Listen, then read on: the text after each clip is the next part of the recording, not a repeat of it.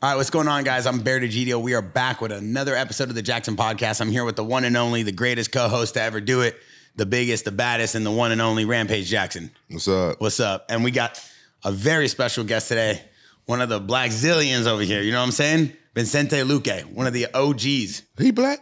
No, but but I'm Zillion. I'm Brazilian. Oh, you Brazilian? Back from the Black Zillions. Oh, you? That's why they created the name. Yeah. Why they create that name? So they would when we started, it was Rashad Evans, and a whole bunch of Brazilian guys, and they'd say, okay, it's gonna be Black Zillions. Anthony Johnson was there too, and they came up with the name. I think it was Danilo Villafort or one of them. Came up with that name, yeah. Oh, wow. yeah. Black Zillions versus American Top Team, the Ultimate Fighter show. I always thought that was the black Brazilians like Anderson Silva and stuff like that, you know, like the black people in Brazil. I didn't know it was no, but he was in the team. Anderson Silva wasn't. He wasn't, but you know what I'm saying? I thought it was like the black Brazilians. Yeah. You know what I'm talking about? Like, I think it was because it said like whoever isn't Brazilian was black, and then like was the black guys and the Brazilian guys. And everybody together just build the team. You know, black people and Brazilian people, we get along great though. Because you know, even when I went to Brazil, for the first time, I was surprised at how many black folks was over there. In Brazil? Yeah. There, the thing is like the culture is really like everybody got together. You know, it's not like I don't know. You know, it's even different. Like when I came here, like the first times I came to train here, like I saw it was very different than Brazil, because in Brazil, like everybody's together and we're not like, oh, some guys, you know, here are the black guys and here are the, I don't know, Latin guys. Yeah. Like everybody's together and it's just like, I don't know. It's not different for us, you know? Yeah. So that's why I think like everybody goes to Brazil and feels really good. Like the energy, like everybody's the same. And we just like, obviously there are like rich people, poor people, but that's the only difference. You know? Right. It's about class, not about race. So if you ask a black guy in Brazil, like, what are you? He will say, I'm Brazilian. You ask a black guy in America, like, what are you? I'm African American. Oh, yeah, you know what I'm saying? It's a totally different. Yeah. Like they won't say I'm African Brazilian. Yeah, and that's what I loved about Brazil. Yeah. That's what I liked about it when I was there. Because you were born in America, New Jersey. Yeah, I was born in New Jersey. My mom is Brazilian. My dad is Chilean. Wow. And I moved to Brazil when I was 6 years old, and I grew up in Brazil. Wow, is it true your mom's a black belt? Yeah, black belt in karate. Wow. Yeah. Is that how you got into mixed martial arts? That's how I got into fighting. Like I started training karate when I was about 3 or 4 years old, and I trained until I was 10. But I didn't like I liked it, but not that much. You know, it was too much point fighting, and I don't know. I didn't enjoy it that much. So I stopped training karate, and then I played soccer and did a whole bunch of other sports. And when I was 15, that's when I got into Muay Thai. And there was like Vanderlei Silva, Shogun, all these guys, like Vitor Belfort as well, like a big striker, all Brazilians. And I was like, man, I want to do this, you know, so let me start training Muay Thai. And a year later, I started jiu-jitsu. And then at 17, my first pro MMA fight. Oh, you had a pro MMA fight at 17? Yeah, my mom had to sign off. Oh, and it was Vale Tudo rules. That's crazy because it was in 2009. So they still had in Brazil, they still had Vale Tudo rules in some fights. But I just had one fight like that. You know, remember Marco Rujas? Yeah. Laguna, Vale Tudo. Yeah, Vale Tudo. He's king of the streets. That's it. Yeah. People don't understand what Vale Tudo is in America. They think it's like karate. It's not. It's like the original, they smash people's faces open in Vale Tudo. It's like fight till the death. It's like, it's translated like no rules, right? Yeah, it's like real basic rules, like don't pull the hair, no eye gouging, and no hit to the nuts, and that's it. Everything else. Like you can fish hook. No, you can't fish. No, you can't fish hook. But like stomps to the ground, everything. And like I remember when we were there, like they were explaining the rules. And then they explained the elbows. And then like the guy was like, you can elbow any way you want. Even if you want to throw elbows to the spine, you could do it. Jeez. I don't care. And I was like, oh, this is crazy. I took my own gloves because they didn't offer gloves in this first fight. So I took my own gloves. And it's funny because I say it's a pro fight, and it was a pro fight. You know, it's in my record.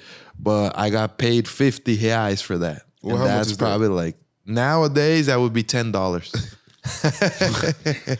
Yo, that's a nice check. Yeah, I bought myself a burger after that. Did you win the fight? Yeah, I won the fight. Yeah. I won the fight. What kind of burger was it? Tell me about this burger because I'm on a strict diet. I want to hear about this. Yeah, what this burger that you fought for? Man, that was like in Brazil. There's this place in my city. It's Sky's Burger. And it's a burger that you got everything in there. So it's like a big grilled. They grill everything. So you put the burger, eggs, cheese, and a whole bunch of things like sausage, bacon, everything. You just make like a burger out of everything. That sounds like a good. You put egg on the burger, man. You know you win it. Eggs on burger and eggs on fried rice. Those are my favorite too. That's it. Other than that, I don't really like eggs. You like eggs? Yeah, I eat eggs every day. What do you eat every day? I never see you eat anymore. You still fasting? Yeah, I still fast. Man, it sucks. Why you say it like that? Because I hate it, bro. Yeah, but you look lean. No, I gained a lot of weight doing my vacation. What were you? Nah, I didn't wait. I don't weigh myself. I can look in the mirror and tell. Oh, I don't want to wait. I don't. What do you walk around at? What weight? So I try to keep myself at 195. Jesus. Yeah. Back in the day, like maybe 2 or 3 years ago, I was going over 200, and that's just too much. Wow, what'd you fight at? 170. Oh, that's not bad. 190. Yeah. 195. I feel really good to train and just like not be far from my. One thing I wanted to jump into off the break is a lot of people don't know the relationship between you, the Black Zillions, Killcliff, Sanford. It's a lot of mix up with gyms here and a lot of different energy. But you actually came up with Usman. Usman was on The Ultimate Fighter with you, right? That was when it was the Black Zillions versus Top Team, right? Yeah. So that was 2015. Yeah. And it was me, Usman, Jason Jackson, and a whole bunch of other guys that were at the Black Zillions at that time. Gilbert wasn't in the Ultimate Fighter, but he was in the UFC already. So Gilbert also was like during the fights, because we had the fights in the gyms. If you go back and watch that, it's different than any other Ultimate Fighter because you had like all the fighters and the whole gyms, like ATT and Black Zillions, everybody around the cage. It looks like a street fighter or illegal, whatever, and it was really, really fun. And Gilbert was there, giving me instructions. That's back in 2014, 2015. That's when we really built our relationship. We became brothers, and yeah, it was definitely a great experience. And the team right now, Killcliff, is basically like a lot of the guys from back in the days at Black Zillions. So the coaches like Henry Hooft and Greg Jones, amazing, and also Corey, the strength and conditioning coach, they all were from Black Zillions. And then it just changed names and changed the facility. So we went to Combat Club. After that, Hard Knocks. After that, Sanford. And now it's Killcliff. So and Killcliff's the energy drink. Yeah, Killcliff's the energy drink. But it sponsors the gym, and the gym's ran by Henry. Yeah. Cool. And now so the gym is Killcliff Fight Club. Got it. Yeah. That's pretty crazy, right? Because Henry has like a ton of fighters in there, right? You have Gilbert, you have Usman. I mean, just to name those guys alone is a great gym, not to mention the other 90 fighters they got. Yeah. So it's like a whole business model. But Killcliff is Black Zillions. Yeah. Black Zillions turned into it because Henry was at Black Zillions. Many of the fighters and the coaches are the same since Black Zillions, but like it's owned by different people, And it was formerly Sanford. It's Henry's gym now. Yeah, it was Luke Rockhold was there when it was Sanford. I watched him in there all the time. Yeah. Who owned the gym when it was Black Zillions? You remember? It was Glenn Robinson. He was my manager back in the days, but he unfortunately passed away. But he was a great guy. But he owned the gym. Yeah. How he passed away? If you don't mind me asking. It was cancer, but I'm not sure like what kind of it was. Was he a fighter too? No. He was a businessman. Yeah, but he really loved fighting. He trained as a hobby. Yeah. What was the energy like? Because at Black Zillions, originally you had Vitor Belfort, who brought in Gilbert Burns, right? Who wanted Gilbert Burns to help him with training with jiu-jitsu, and that was kind of his team. And then Gilbert, stepped right in the ring and became a UFC fighter. So you have a lot of history there. You have Usman, you have these American top team fights, right? You have the Ultimate Fighter. Like, there's a lot of history with Black Zillions. Explain to me the dynamic. Like, were you friends with Vitor? Were you friends with Usman? Did you guys all kind of train with each other, or is it just it happened to be all of you guys are in the same gym at the same time? I mean, we're all our friends now, you know, so I definitely like have a great time with Usman whenever he's there, and even outside of the gym, Vitor Belfort as well. And it's funny because Belfort is like one of the guys that inspired me to get into the sport, and now I hang out with him, you know, and he teaches me a lot of what he learned during his career. But when it started, like the Blackzilians, everybody got there like through different routes, you know. So Vitor, I'm not sure how he got to the Blackzilians, but he was in Vegas before that and then moved to Florida and got in touch with the guys at the Blackzilians. I know that Usman came through Rashad Evans. So Rashad Evans brought him into the team, and that's when he started his MMA career. And I was brought in by Guto Inocente. He fought in the UFC, he fought in Strikeforce, and most recently he had a long, nice run in Glory Kickboxing and ONE FC. So Guto Inocente, he's from my city in Brasilia, in Brazil, Brasilia. And he called me back in the days and said, hey, this gym is really good. We're training. If you ever want to come here, you know, come train with us, you're invited. And at that time I was fighting in Brazil, and Brazil is hard because like everybody has the eyes on the US, you know. This is where the UFC is, this is where the big shows are. And so everybody's watching the MMA scene here in the United States.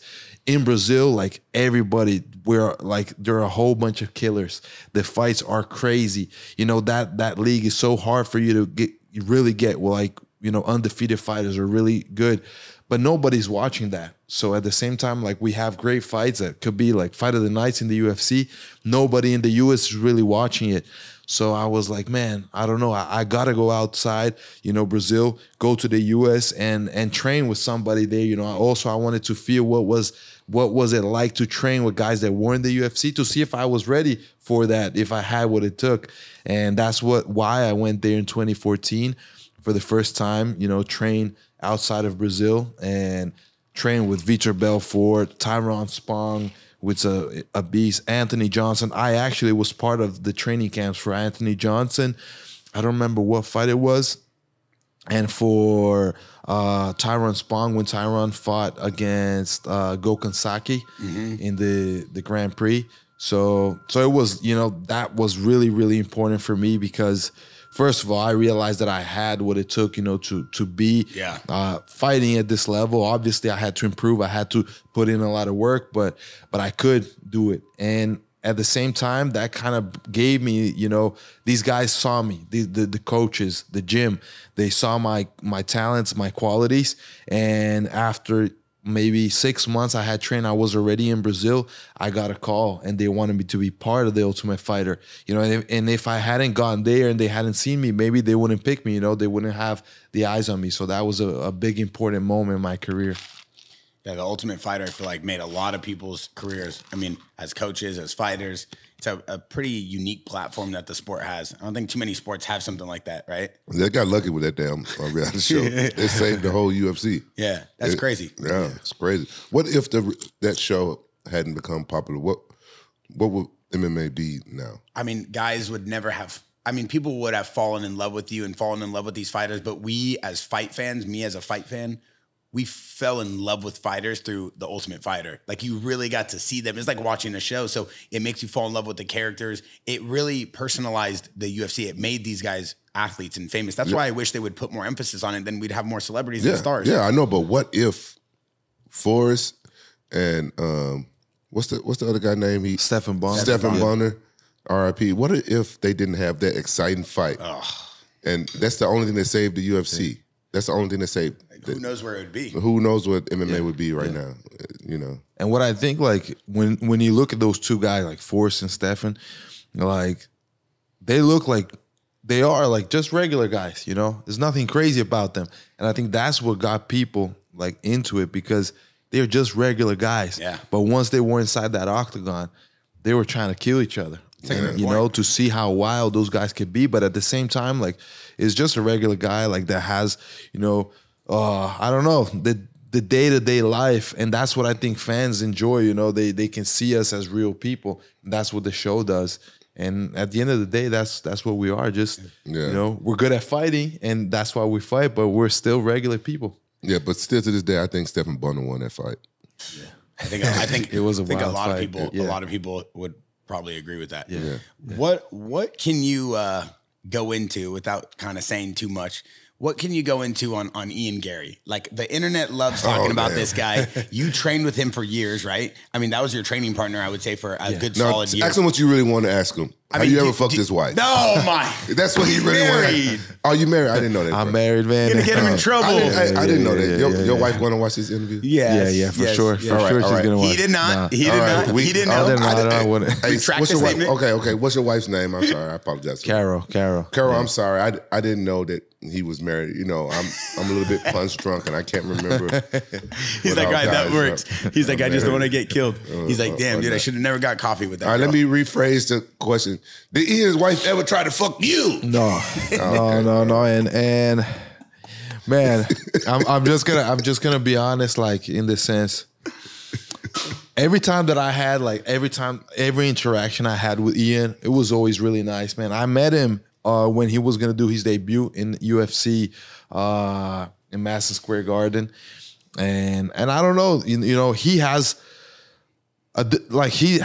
really good energy. He talks a lot. Sometimes that gets him in trouble, you know. I mean, talking a lot is fun sometimes, but sometimes you say the wrong things, and I think sometimes that's what he gets caught with. And also, like, when you talk too much, people are gonna talk about you, you know, and you kind of like you give them that freedom, and that's what I think went on with this, you know. I bet he's a good guy. He's a good guy. I mean, he's and especially like it's really like, I think that I am just a chilled guy, you know. I treat everybody with respect, and that's why everybody treats me with respect as well. And that's why I never had a problem with him or with any other fighter, you know. And I just think that it was unfortunate, at least in my point of view, like how the whole thing, like when I looked at the fight, you know, and I thought it was gonna be a crazy fight.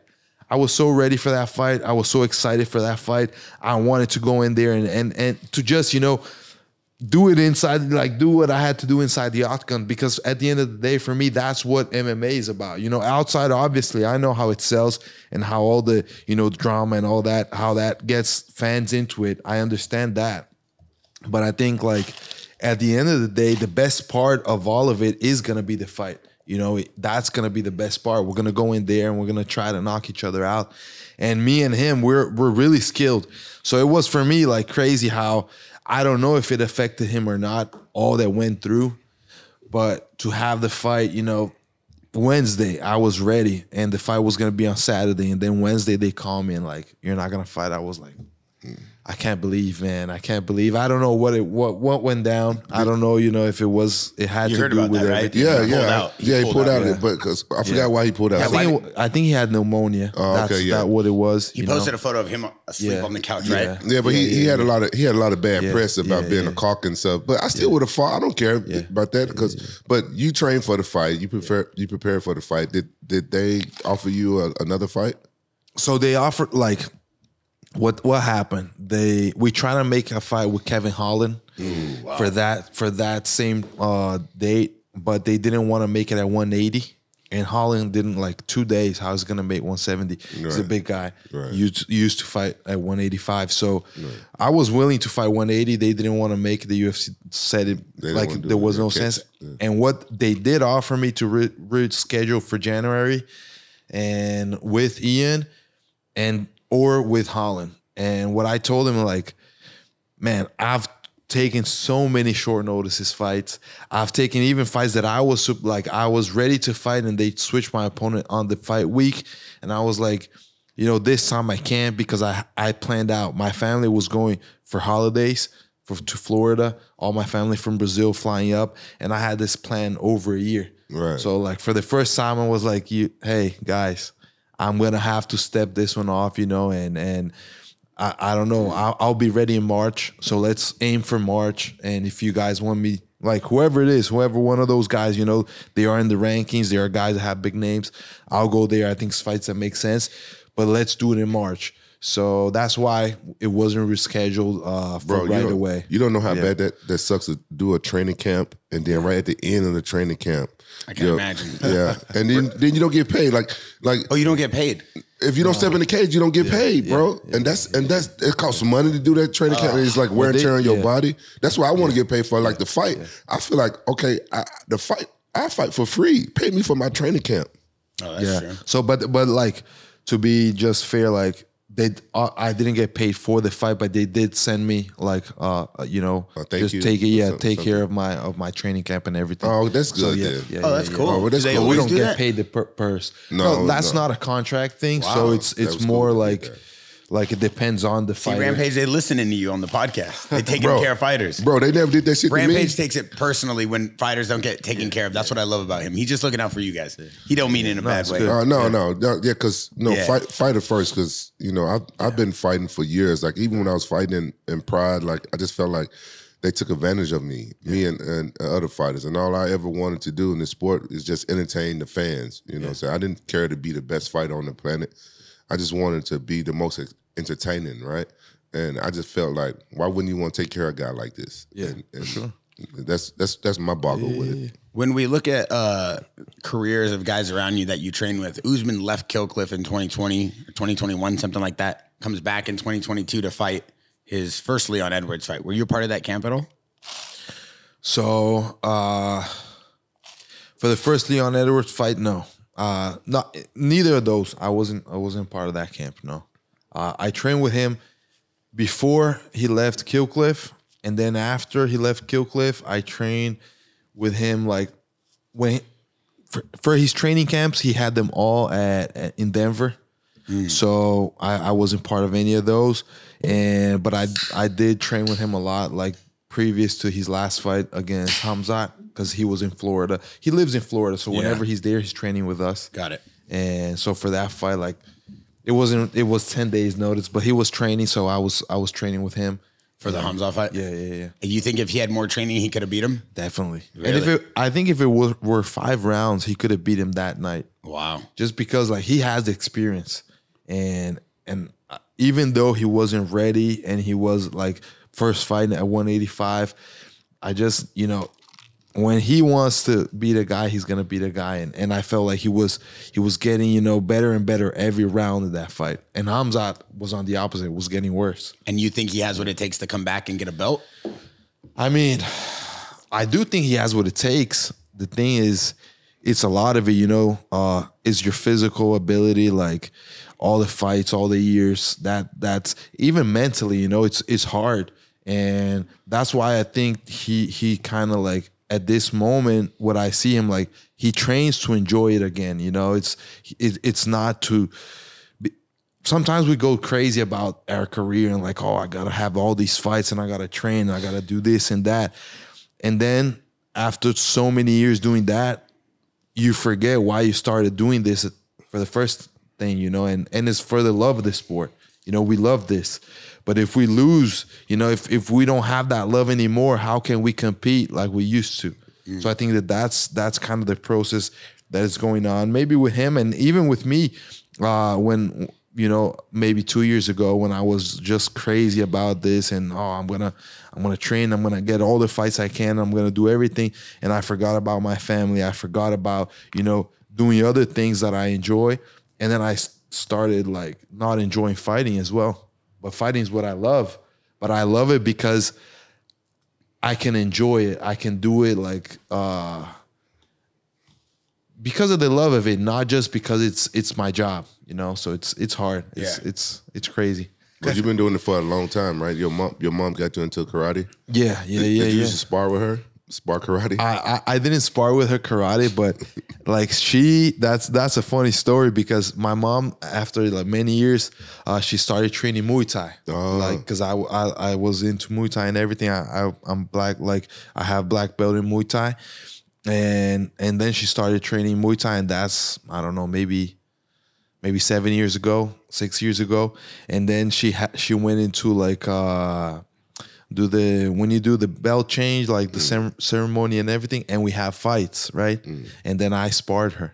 You sparred your mom in Muay Thai? And everybody was like, you crazy. Why are you hitting your mom like that? I'm like, no, I know she's tough. And I know that if I don't hit her, she's going to be mad at me because she wanted to be real. You know, she wanted like, I want to deserve this. So you was really hitting your mom. Yeah, and you was kicking your mom. Now she kicked your ass when you was little. No, huh? yeah. You was paying them back. That's crazy. But she hit me in the You let her sparring hit as well. you. No, I didn't let her. She got some good shots in. Stop. Yeah, but I hit her back. But his mom. It's your mom. Yo, that's your mom. We training in there. That's your mom. How old is she when she was sparring you? 40 something. And how old were you? Like 20 something. And you really were trying to put the hands on her. Yeah, but not for real. Like not hurt her, but just make it real, you know, just for her to know that.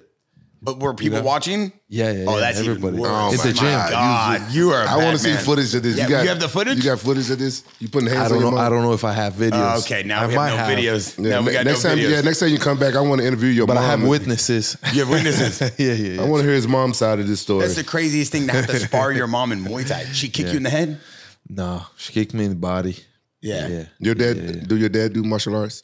No, he played rugby, which is like it's contact sports. No wonder you got that. Like you got that in you. My dad is Chilean, and he played rugby from 15 years old until 43 years old, and he was in the national team when he was young, when he was 18, and he played the World Cup in South Africa. So yeah, like both of them were athletes like all their life. Oh, that's good. It was kind of like, and I didn't like sports, but it's kind of I couldn't run away from it. It was just in my blood. Yeah. We look at one of the scarier times in your career. You suffered a brain bleeding. I don't have the exact name they categorized it as, but it was something during your Neal fight, right? Yeah, Jeff Neal. Yeah. First time I was knocked out in my life. What was it? So it was exactly what it like. Two brain bleeds. So I had one in the front lateral side of the brain and one in the back part of the brain. And what that is like when you get hit really hard in the head, your brain bounces inside the skull. Wow. So you can have a concussion. That's an injury that you cannot see. So it's inside. So you're gonna have headaches and whatnot. And a concussion, that I had a concussion. But the next step is like having a physical, like that you can actually see injury. So the back part of the back part of the brain hit my skull right here. So that was like the first bleed. And then on the front side, you have like many parts of your brain. And then the outer layer of the brain has like this little vessel, like the little veins, whatever. Because of this movement back, it kind of like pulled on one of those veins and then it ripped. And then you had that bleeding. But that was like, what I had was the lightest that could have. Why? Because you had the bleeding and it sucks. I had crazy headaches and I felt dizzy for about 2 weeks. Wow. Yeah. But the thing is like the bad part could have been like, so I was 2 days in the I don't know how you call it, like UCI, ICU, yeah, at the ICU, and they were observing if I was gonna like have if the brain bleed was gonna get bigger, was gonna stay as it was, or was gonna decrease. Wow. And the good thing is that it decreased and it recovered. If it got worse, then they might like open my skull and things like that. No way. Yeah, that's to relieve pressure. That's correct ending. Yeah, that would, yeah. And I only found that out like after a month, because the first month was all recovery, you know, all the doctors focusing on, okay, you're gonna, you know, stay relaxed, stay in the dark, not do anything, no screens, no nothing, just relax. For a month? No, for the first 2 weeks. And then I was doing like hyperbaric chamber. And that's really good because they've tested that a lot on like veterans that come back after explosions. All that, they have much worse injuries in their brains than what I've had. And then they do these sessions with hyperbaric chamber, and it enhances the recovery. So I did a lot of that. Wow. And then a month later, I did a new brain scan. And the good thing is like the doctor said, if I give this exam to another neurologist that doesn't know your history, he's going to say this is a normal brain. Like I had nothing. And then he told me like, you're blessed, you know, you're blessed because if like we didn't even know if you were gonna come back fighting with what you had. If you had to have like, you know, the opening your skull and everything, that would be it. Like you would never fight again. So like then I was suspended for 6 months. I didn't spar for 6 months. So just like physical training and technical training, no sparring. And then later they told me that they wanted a whole year between my injury and me fighting again. That's why I only fought, like, I had the injury August 6, 2022, and I came back August 12, 2023 to fight RDA. And yeah, but I mean, considering the injury, I feel great. I thought the recovery was amazing. I was definitely, I say, like I said after the fight against RDA, for me, that was a miracle, you know. It was a miracle, and I lived a miracle in my life, so it's amazing. That's why I praise God all the time and thank him for this. Yeah. Did it bother you mentally, or was it just a physical injury? I mean, it did bother mentally. I think it's, before this, I had never been knocked down ever. I'd never been knocked down in training. I had never been knocked out in a fight. I've been knocked down 2 times in my career before this. One with Stephen Thompson and 1 time with Barberina.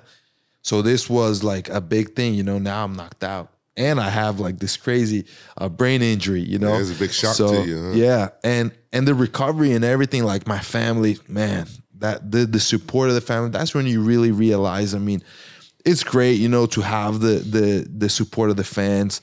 You know, it's great to be able to have, you know, a better financial condition, you know, stability and everything. But nothing beats family, you know. Man, when these things happen, that's when you really see. You got a good family. I remember the first time I got knocked out, my family was making fun of me. So when Vanderlei knocked me out, I was hanging on the ropes. How?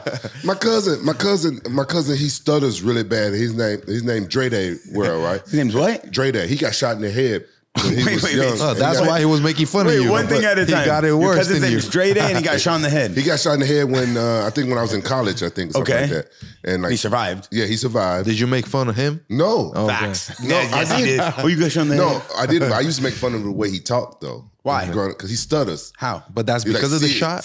No, he started talking better after he got shot. We're so confused. I know. But my cousin, he's like, see, this is how he talks. See, sonny boy, sonny boy, I heard you got knocked out over there in Japan, boy.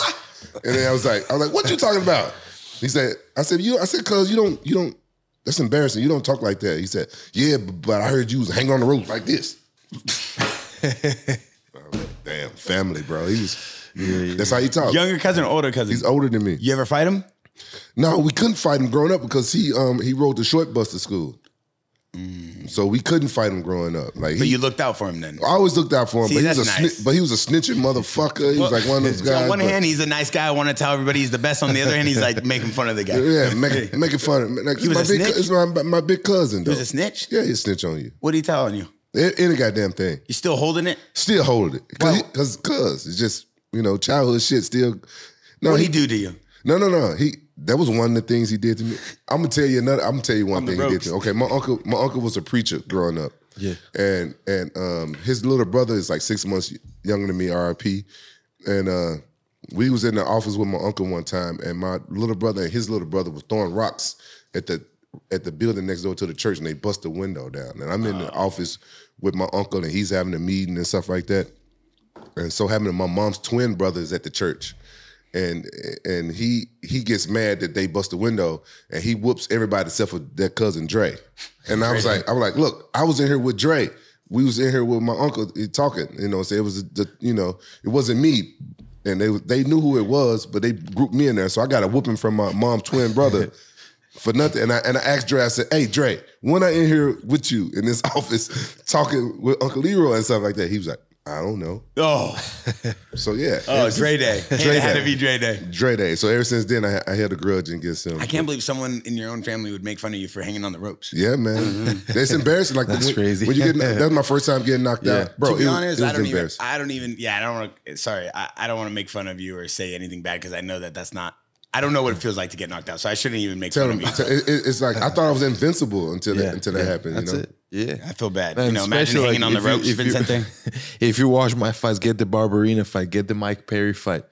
Like I literally thought, man, nobody's gonna knock me out. And everybody was after these fights, telling me, man, you should, work on your defense and everything. I was like, yeah, I don't need to work on it. I got the chin for that. And then I got the lesson, and I'm like, no. Who gave you the lesson? Jeff Neal. Jeff Neal. Who's one? That was that fight. Yeah. That was the Jeff Neal fight. That was the lesson. Because a lot of people before that fight, believe it or not, were saying, hey, if he just works a little bit more on the defense, hands up a little bit more. Like, I mean, I was reading some of the comments even too from the fight nights. And like even these are people leaving comments before the fight happened. You know, you could see the dates and it's like, oh, the guy needs to keep his hands up more. He don't care, a little cocky. But like, it's easy for a fight fan, right? Like us, me, the people watching this, we could say anything we want. But until you're in there and you know what it feels like to get hit in the face, you can't talk. You can have an opinion, but you can't really talk. I mean, and I don't know. I think it's even crazy because I go sometimes like after a fight, I'll watch like a whole bunch of YouTube videos and I don't take it personally. Like I like to watch it because sometimes I get good opinions out of like fans that have never even trained. But it makes sense in a way. Like if I could take out like all the hate or whatever and just look at it as an opinion, I'm like, okay, maybe this guy has got a point, and let me work on it and even go and talk to my coaches and see what they say and what they think about it. So sometimes I do get like a good opinions of guys that maybe never fought. Yeah. Obviously, like I'm gonna bring this and put it into my reality, into my game, into my techniques, and we cannot throw him in there. Like maybe he knows what he's talking about, but in there he's gonna be in trouble because there's a lot about fighting that who never like. Even like guys that never had a street fight or something like that. That's where the difference is. Like fighting is simple, Fighting is simple. When you get to the high levels, there is strategy and game planning and all these techniques and whatnot. But everybody like fighting is fighting. So you're gonna be chosen. Like fighting is gonna choose you more than you're gonna choose fighting. Yeah. And that's how I think that like we get built and we get into this. It's not everybody can go through the training, not everybody can go through the fights and through all that our body goes through and wake up and still go there. So most of the days I wake up and I don't want to go into the gym, but I know I gotta go to because my the other guy's going and he's gonna try to take my head off. So I gotta be ready to go and take his head off. So it's not mine, so it's crazy. Yeah. Rampage, you always, and I always go back and forth with him. This is my dog right here. So, and then everybody watching this knows this guy. The 10 years I've known this guy probably, right? One of my good friends, consider him family. But you always talk about, in a good way, you hate training. You hated training. Yeah. And you and 10 other people from your generation of fighting say the same thing. Hate training. And now I hear a lot of younger generation, like the generation after you, say the same thing. Sometimes I wake up, I hate training, right?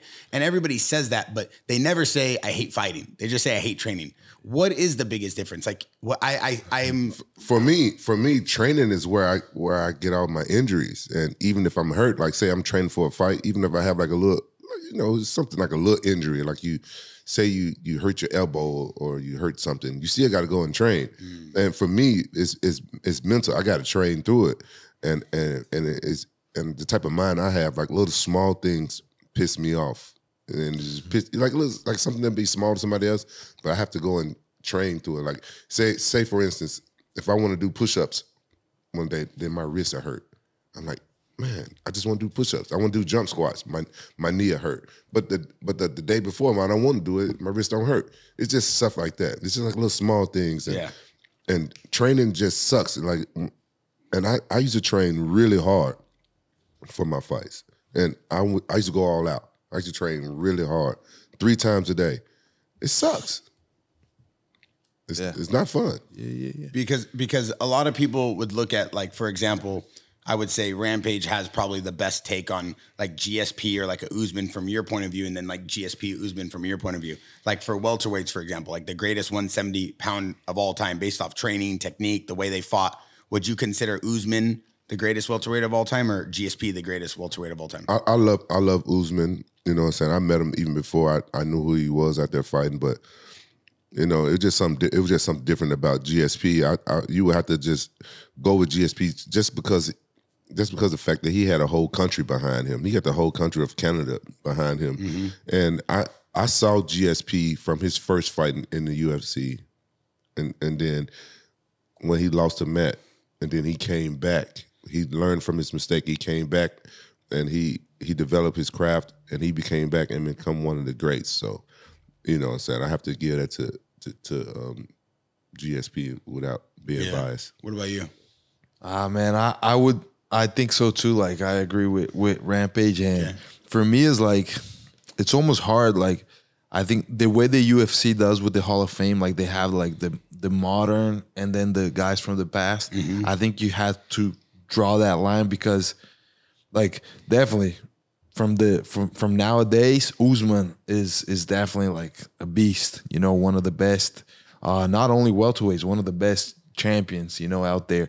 But then if you go and look back in the days, what GSP was doing in the welterweight division is like, it's crazy, you know. So and you can't compare because you can't really like see how it would be. Like, it was two different moments, you know. Nobody that was competing back then is competing now. So it's totally different moments, and that's why for me, like, if you're gonna do it like overall all time, it's gotta be GSP. Yeah. But I think Usman would kick his ass right now, though. Yeah, but I don't know what it would be like both at their prime.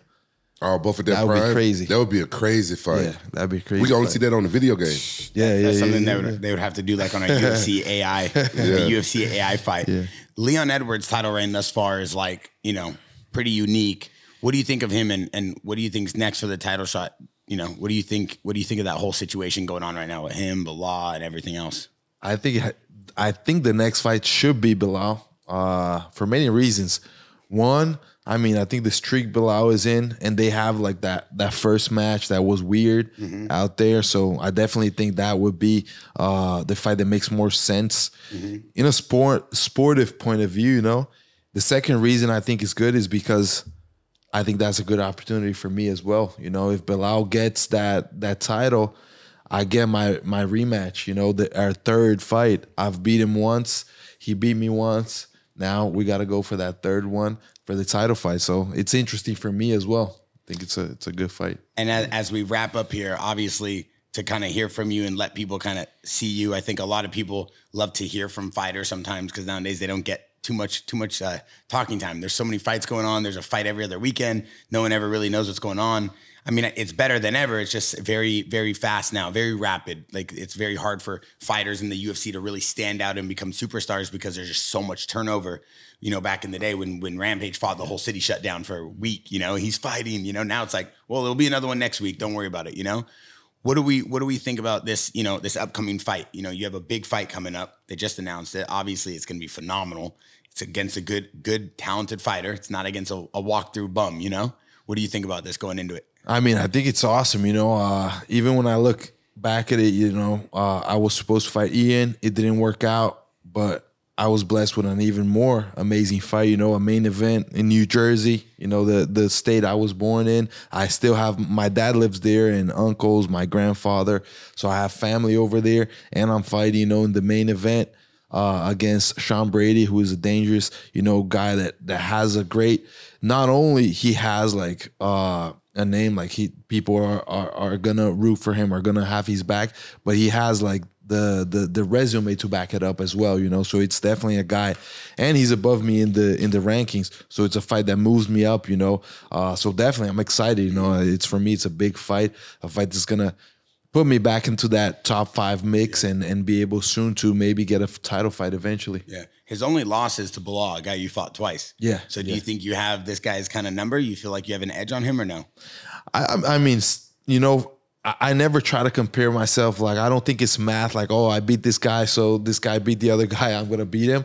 I look every fight as a new fight. And when I do watch, you know, I've watched a lot of Sean Brady fights. I even think it's, you know, a guy that is fun to watch in some of his fights. And watching the last one. He's skilled, you know, he's got good wrestling, good ground game. But then again, I'm training with amazing wrestlers. I got amazing submission skills, and I'm a striker. So, you know, I think that I have what it takes to beat him in what he does best. Plus, I can beat him in what I do best, which is striking. So I definitely think it's a great fight. I got the tools to beat him. Not going to be an easy fight, but it's a fight that I'm ready for. Have you been working on your defense? Yes, I've been working. Hey, after that, you know, dude, there's no way I cannot be working on my defense after what happened. Yeah. Hands up, head movement, footwork, everything, all kinds of defense. Got it all written down. Bro, when I watch fights and I see the guys fighting and their hands real low, I'm like, okay, your hands can be low, but when the closer you get to your opponent, you should bring your hands up. My whole fight career, I'm like here. I like defense.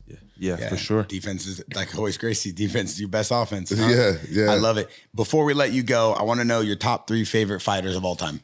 Ah, man. Vitor Belfort. Wow.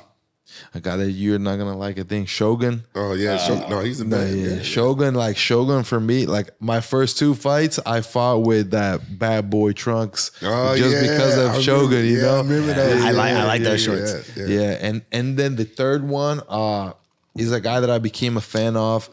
Like after I was in the UFC, and is Nogueira, Big Nog. Wow. Big Nog, yeah. And I was never like, I always admired him a lot, but I wasn't like super fan of his style because he was more of a jiu-jitsu guy. But I still respected his story. But then once I met him personally, and I spent a lot of time with him because of the UFC, working in Brazil, going to different countries in South America, and he is an amazing person, you know, a guy that really cares about us fighters and is always checking on me, always, you know, teaching me a lot of things. So I gotta put him that list as well. Yeah, he's a great guy, man. All great fights. Yeah, all great fights. Yeah, I don't get offended about the guys that kick my ass or I fought that people look up to. Shogun is a great fighter. Yeah. And his brother Ninja, you know what I'm saying, gotta show respect to them. I always wanted a rematch with Shogun because I fought him injured. Yeah. And it's just, you know, one of those fights. But I like him as a guy, and I'm a fan of him. He's a great fighter. I thought the rematch was gonna happen in the UFC. I wanted to. That would have been amazing. I think everybody wanted to see that. Yeah, we too old now, huh?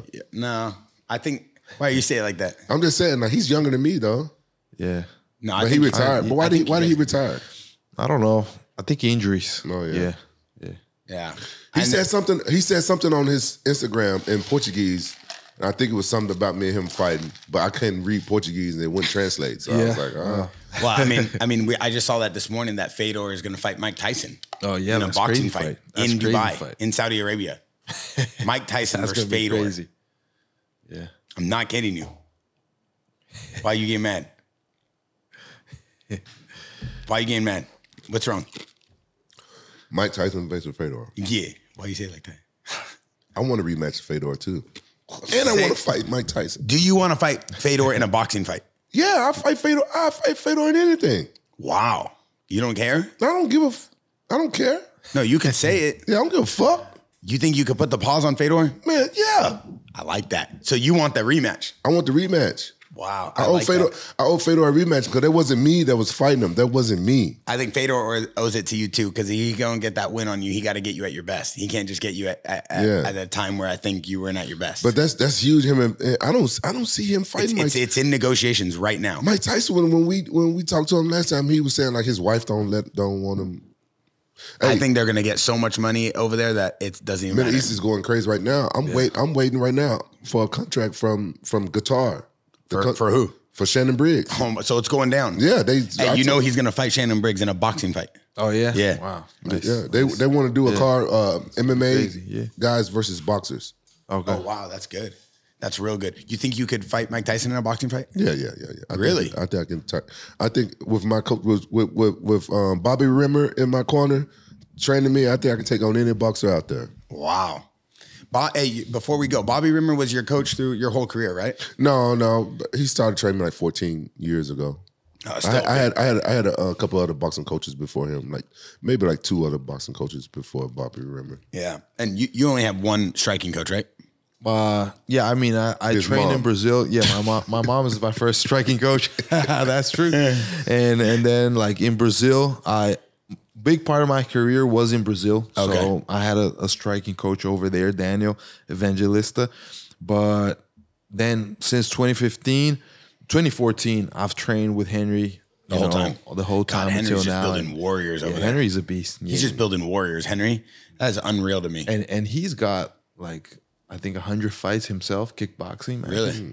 Yeah. So that's crazy because he's got like the two sides of it. You know, he lived it and he can teach it. Yeah, that's hard to. That's find. rare. That's rare in the UFC to have your. I mean, you have the Randy Coutures and these guys, but you also have some of the best coaches in the world, like Eric Nixick at Extreme Couture. Yeah, Eric didn't really fight. You know, he's like football training, conditioning, and learn from Randy. But he's so strategical, like he's so scientific with how he studies fights, how he studies technique and training that it allows him to be the greatest coach in the world. He could go do boxing with Francis Ngannou, Sean Strickland with Champs, Aljo.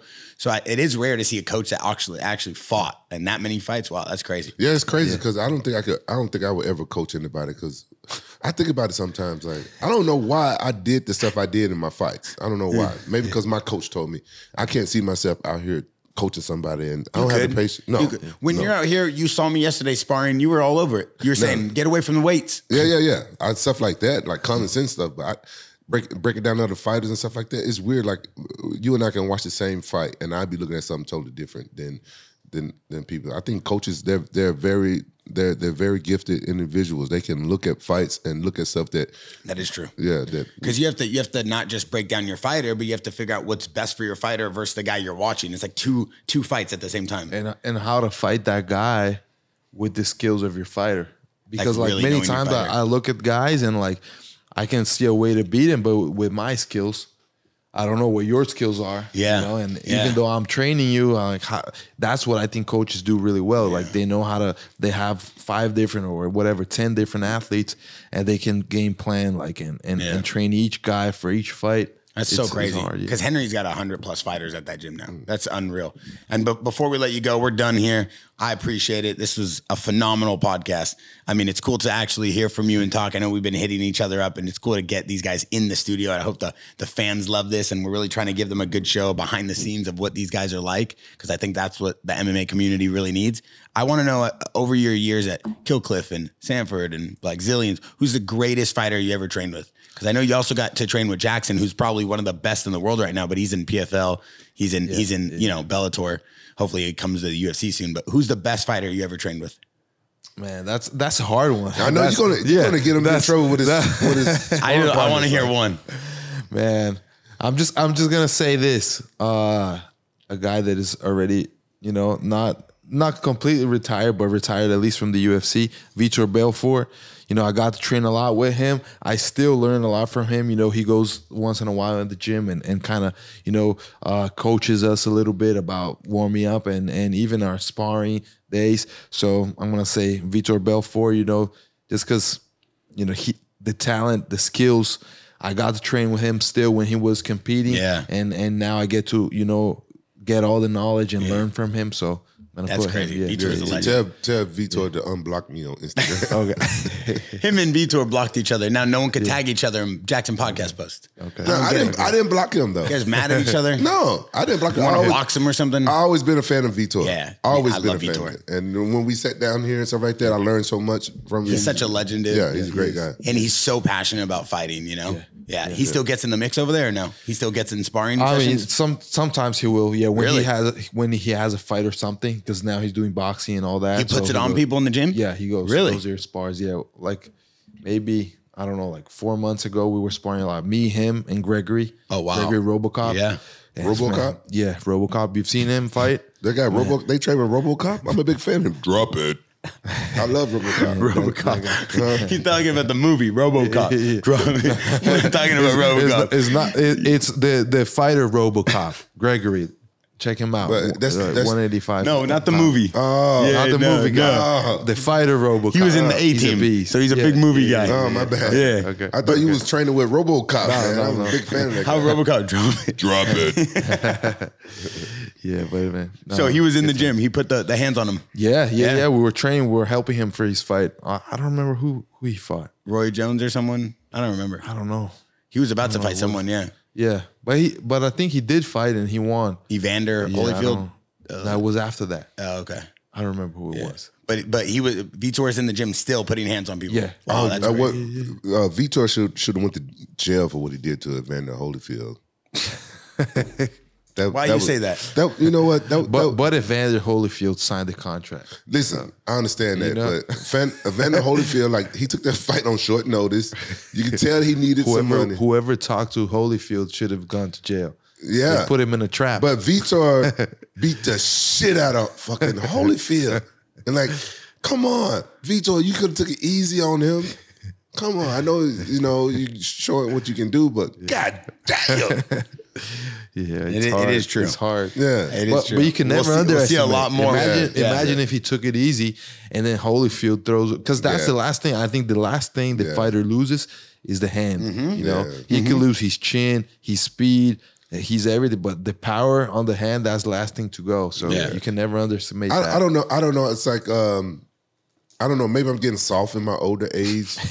If that was me, I would go in there and I would have, been worried too. But then I saw, oh shit, this motherfucker like 60 years old. He almost shit on himself. I would have like, bro, keep that same energy when you fight Shannon Briggs. Oh fuck, Shannon. Okay, He talked too much. Yes. No, he talked too much. So keep that same energy. No. Okay then. Yeah. I want war. When don't be coming in with any of this soft girl era. No. You want the soft girl era? You go do this with your girl in Cuba or something. But that's Holyfield though. Holyfield's a legend. Shannon ain't no damn legend. Don't keep this mentality. Yo, don't keep this mentality. Catch yourself over there. Yeah. Holyfield is a legend though. Yeah, that is true. Yeah. Listen, I appreciate you coming. It's a phenomenal time to have you in here. I hope the fans really got to learn from you and hear from you. And we're excited to watch you fight, Been a big fan. We love watching your fights. We love watching everything that's going down with the UFC right now. And like I said, I think it's going to be the biggest sport in the world the next couple of years. It's a phenomenal growth, and I think you're going to be at the height of it. Thank you, man. I appreciate it. I see the title run in your future real quick here. Thank you, man. No, I really appreciate this because it's a platform to really show the fans like what we are, especially for a guy like me. Like, I'm not the trash talker. I'm not going to be the trash talker. So, you guys really show who I am and just share me, to the fans. And I really appreciate that. I got a YouTube channel now, so if the fans want to check it out. Yeah. So just Vicente Luque, awesome. my name, and find it out there. Make sure you post on there. Yeah, I am Real posting. shorts, I'm posting, and putting like cool videos about my training camps, and also I love cars, so I'm putting a lot about things about cars because it's something I like. So just sharing with the fans whatever I do besides fighting, Yeah. Anything else you want to shout out? Like say hello to your mom and hello to my mom, to my wife, to my son, and his loyal wife, who he's only been with his wife. Yeah. I didn't know anything about he's had a wife. You know what? I assumed that because I wasn't really married throughout my whole career. I was married for 1 year. 1 year. The whole time I've been fighting, 1 motherfucking year. So I just assumed like, we fighters, we don't get married, we just fight. Listen, we love you, Rampage. Don't worry, and we hope that you find a wife soon in your future. I'll take 10 more years. I'm gonna be single for 10 more years. Oh, then I'm gonna go to like Vietnam or Colombia and get me a young wife. Loco. Can you book him a one-way flight to Shibuya, please? Shibuya. Listen, I'm Berto Gidio. This is the JAXXON Podcast. Vicente Luque, the one and only, the greatest to ever do it. 10 toes down, Rampage Jackson. We out.